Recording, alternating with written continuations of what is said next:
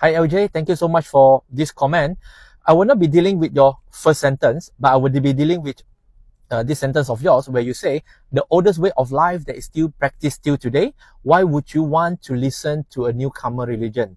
Okay, let's deal with it using your own logic and your own principle based on this comment, okay?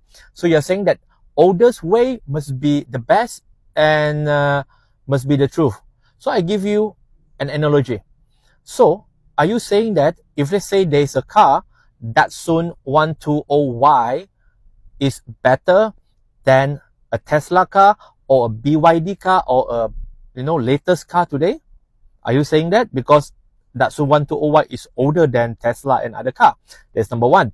Number two, if let's say there is an old man, okay, there's an old man because he's older, so he make mistake. So can you say that just because he is old, so therefore he must be true? No, right? And number three, if let's say an old man commit a mistake, do you let them just continue to delve into their own mistake and continue to live with it? Or do you want to advise them and correct them and tell them what is the right things? That's number three. So number four, you are saying that, why would you want to listen to a newcomer religion? Again, you know what Islam teaches us? Islam teaches that even listen and obey to your ruler, even if they are a black slave. That is how Islam teaches to be humble, to learn from everyone and anyone, regardless of who they are, as long as they bring you the truth. Okay? So, if you are saying that, why would you want to listen to a newcomer religion?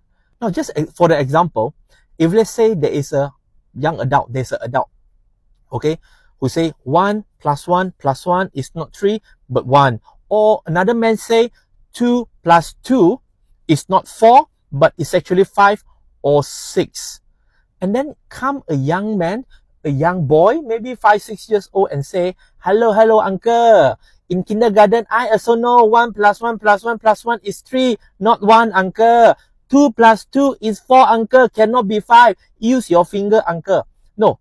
Are you going to tell the young boy by saying, hey, who are you? Who you think you are?